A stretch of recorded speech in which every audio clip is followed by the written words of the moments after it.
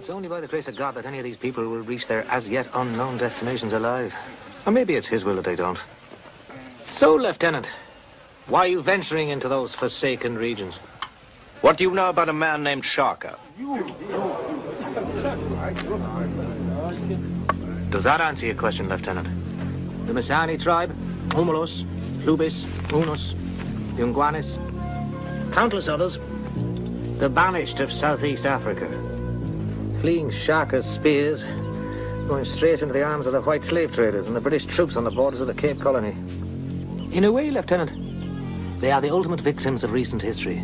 If you'll favour my comparison, they are the wandering Jews of Africa. They are the wandering Jews of Africa. They are the wandering Jews of Africa. They are the wandering Jews of Africa. Fleeing the Pharaoh Shaka into the Babylonian captivity of slavery.